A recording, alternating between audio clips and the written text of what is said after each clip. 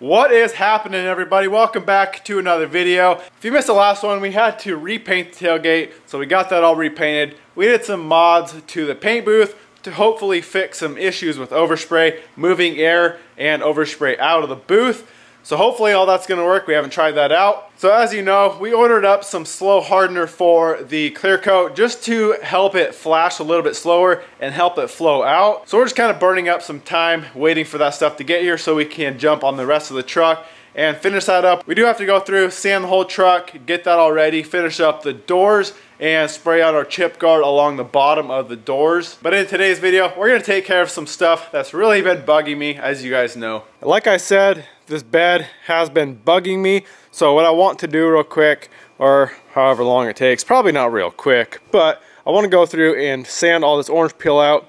What I'm going to do is do my first sand with, I think, 1500 grit, and then I'm going to let that sit for a couple days, while I'll probably do the hood as well, right over there. That one has not much peel at all, but get these sanded just because I'm waiting for everything else to be able to finish the paint. So what we're going to start with for sanding is I'm going to nib it with 1200. That just means go through and hit all these dirt specks, get all that out, and then we're going to use the DA with a soft interface pad. You can see that's about I think that's a 1/2 inch pad, really soft. We're going to use this purple 1500 grit. It's a purple finishing film 1500, so we're going to use that dry. We're going to go over the whole thing wherever we can get with the DA. We're not going to be able to get in all these little tight body lines, so we're going to have to come back and hit those by hand. But that is going to take out the majority of the orange peel very fast. Doing it dry is a lot faster, and it's a lot easier because you know when it's flat. When you're sanding wet, it's hard to tell when it's flat. You have to dry the panel completely off and check it that way. When you're doing it dry, you just wipe it down or blow it off real quick, and you can see if the orange peel is out. So that's what the plan is. We're gonna hit with 1500 grit, get it knocked down, and then I got these Trizac pads. I got a 5000 and a 3000. These we're gonna do wet, and those just take out all the scratches, get it ready for a buff. So this is a whole new system. I've never really tried to color sand with the DA. You got to be very careful because on some of these, if you were to come across this right here with the DA, and if you're not at the right angle, you could burn through that corner or that body line really fast. So you got to be very careful. I'm just going to hit the majority of the flat areas, and then I'm going to come back through by hand and just flatten all this out, like down in here, flatten all that out by hand just to make sure we don't burn through anywhere and have to start repainting stuff.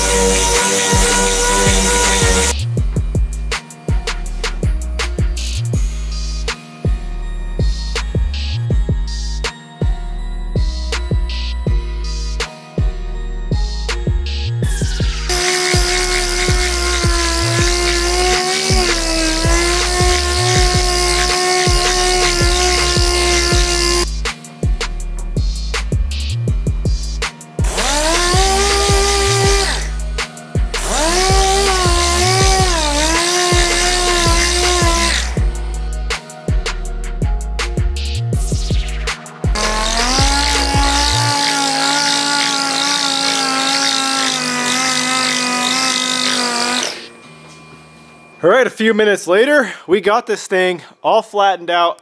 I don't know why I waited so long to try to color sand, or at least flatten orange peel with the DA. It was so fast, so easy. I didn't burn through anywhere, even on these corners. You just got to pay attention to what you're doing, where the pad is at, and what you're sanding. So just be very careful. So I'm going to come back through and hit that body line right there a little bit. I'm not going to worry about underneath the flares. And then we got to just get this body line right there. One thing I'm going to do really fast is throw on a 3000 and a 5000 and polish up a little area, just because I want to make sure everything is good. If you look right here, you can see, you can barely see a little bit of texture. I'm hoping that that'll kind of smooth out throughout the rest of the polishing and sanding process, just because I want to leave as much clear coat on as we can. So I got it really close, it's kind of like that, scattered everywhere, just really light orange peel. So let's do a little test piece. Let's do it right here. You can see this area's got some peel in it. So let's throw on some 3 and some 5000 Trizac wet, buff this area real quick and see what happens.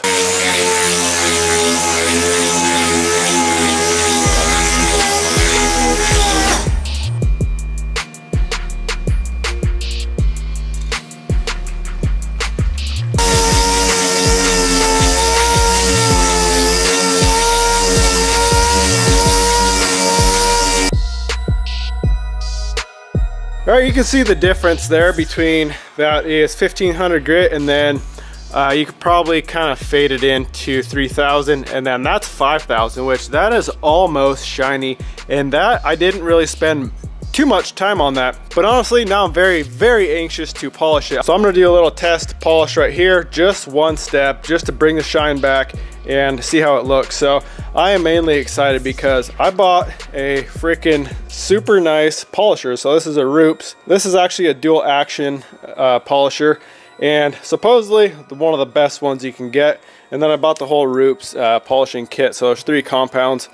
There's 5 pads. There's 2 wool, there's 1 coarse, 1 medium wool, and then a fine, a coarse, and then a fine. Well, I guess that white one is polishing, but a coarse and a fine foam pad. So I probably won't need the aggressiveness of a wool pad. I'm just going to do one step with the coarse and the foam.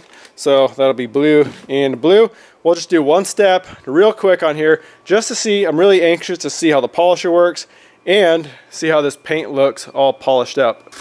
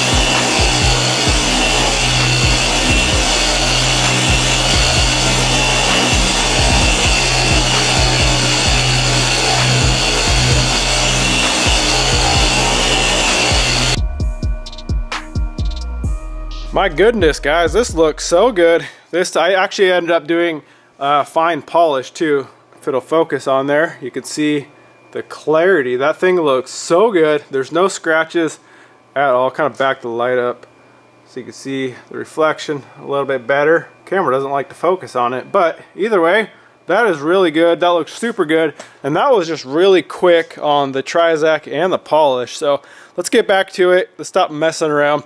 Let's go through, hit all these little body lines. And then, like I said, I want to let it sit for probably a couple days. We'll jump on the other side, get that cut down nice and flat, and then we'll cut the hood down and then let that sit. Like I said, a couple days. You want to let it completely gas off, and then we'll do our final sand and polish.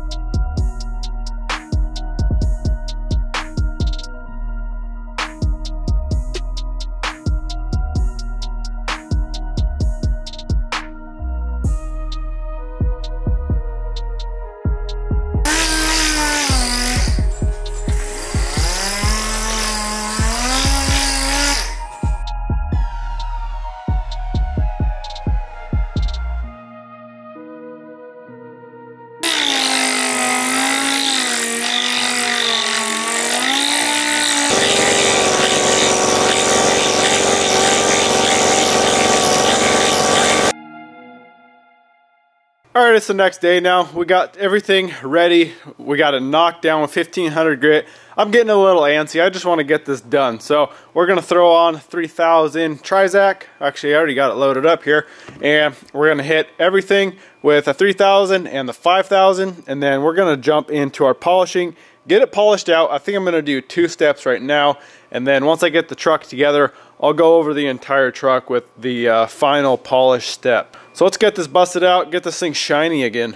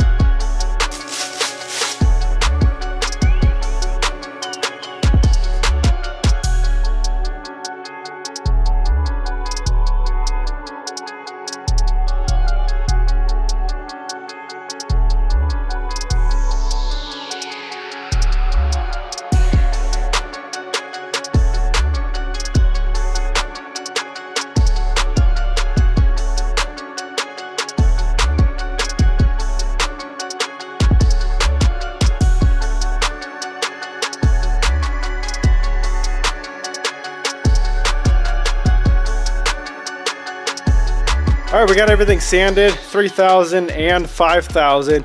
You can see, obviously it's not super shiny, but it's honestly got quite a bit of shine to it with just the 5000. So that's gonna make buffing so easy, especially with that new buffer. This stuff's gonna shine up so fast. In the past, I've really gone up to like 2000. Even with hand sanding it at 2000, it takes forever to buff those scratches out. So this is gonna be so much easier to buff. And if you guys are curious if what 3 and 5000 does to paint not going over like 1500 grit scratches, this is all 1500.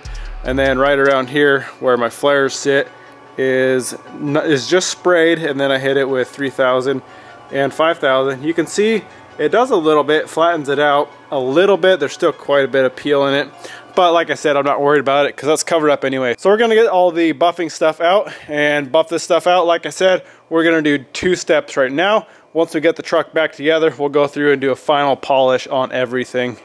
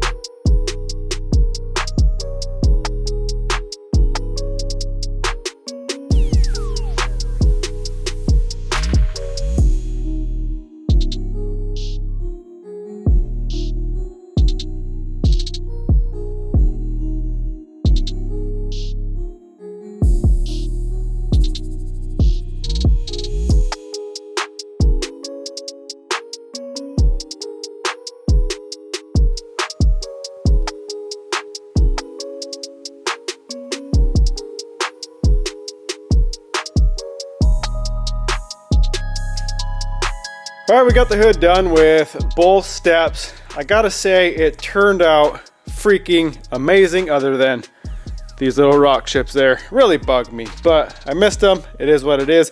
Anyways, back to the buffing. This actually took a lot longer than it should have because I think I got pigtails in it from sanding. Somehow, I think it was with a 1500 grit. Somehow I got pigtails in. I can barely see a few of them, but I'm not gonna go through and resand the entire hood. So I'm gonna have to live with it. All in all, it looks 99%. I was able to buff them out. It just took a lot longer, so I'm really hoping I didn't get pigtails in the whole bed. That's gonna be a kind of a nightmare. I might have to start resanding stuff, but all in all, this looks freaking amazing. So next thing I wanna do is the tailgate. Like I said, hopefully there's no pigtails in this.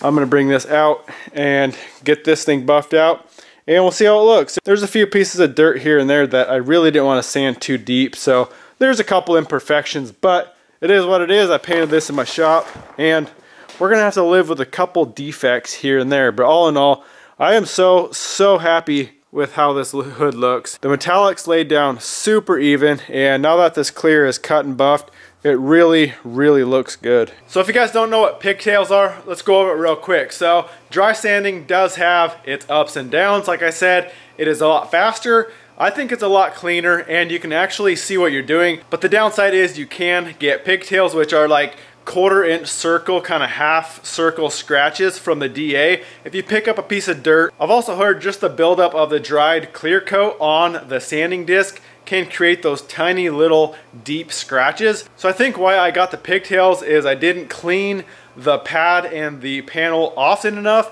and I didn't change out the pads often enough. I guess you got to change them out pretty quick, and you can almost kind of see them while you're sanding. I just kind of thought that's how it looked when you sanded it, but you could almost see just little tiny scratches while you were dry sanding. Like I said, I've never dry sanded before, so now I know what to look out for as soon as you see those little tiny, they're like 1/4 inch circles, like I said, and it's like a half circle scratch. If you see those while you're sanding, stop. Either replace your sanding disc or just clean it off, clean the panel off, go at it again, and make sure you don't have those tiny little scratches. So that's kind of what I'm fighting right now. I'm hoping the tailgate and the bed don't have it, but either way, let's get the tailgate out and start buffing that out.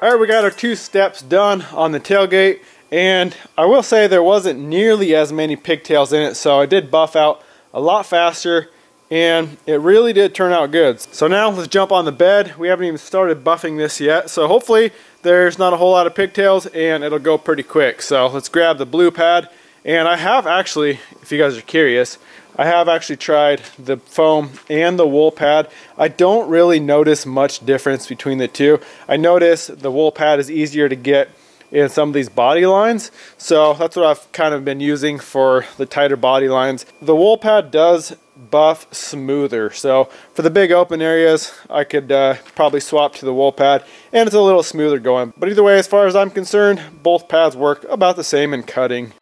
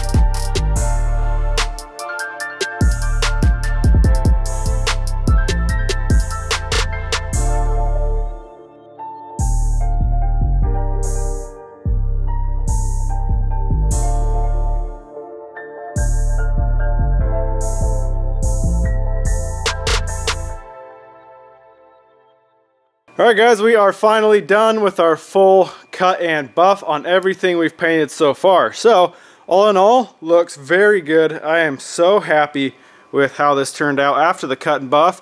It looks obviously nice and flat. There's still maybe just a touch of texture, but the good thing is it's all even and it looks really good. So, very happy with how that turned out. Here's this side. I don't remember if I showed you guys this side. Also, I wanted to show you the body work I did down here, which I'm extremely proud of. You can see down here, doesn't look like anything ever happened. There's no waviness, no weird looking spots at all. And this whole corner was all crunched up. I do have to give some credit to the PDR guy, but I am very proud of myself. I am not very good at bodywork, and well, I guess I'm starting to get the hang of it. But either way, we are looking really, really good. So we got to put this bed away. I'll probably put it in the paint booth for now.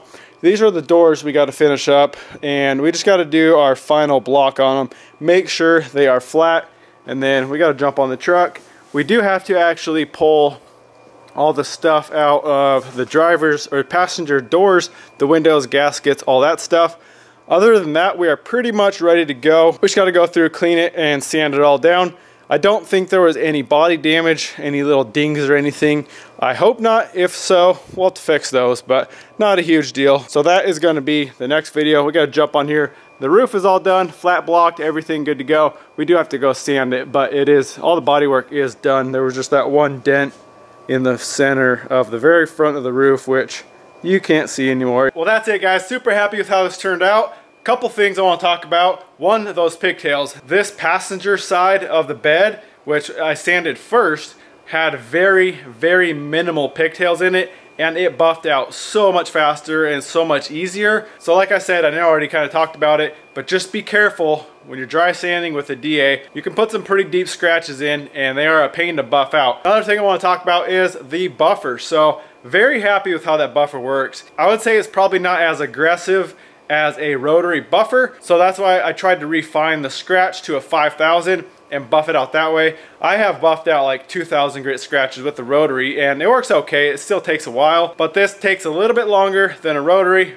but the end result is a lot better. I've always fought swirl marks on black or dark colors like this, and with a rotary, it puts those holograms or swirl marks in the paint, and they're hard to buff out and they're hard to get perfect. With a dual action like this buffer here, you don't get that. You don't get the holograms and the scratches, the swirl marks. It looks perfect. So very happy. We still have one more step too. Well, like I said, once we get the truck all back together, we're going to go through with the final polish step, and that should really bring up the shine. But as of right now, this thing looks amazing. So I'll link this polisher down below if you guys want to check it out. It is a little bit more expensive. It was like $450 for the polisher and the whole compound and pad kit. But I would say if you do this on a regular basis or do it somewhat often, I think it's worth it. It looks so much better than any other project I have done with my rotary. So I would say that buffer is worth it. So go check it out.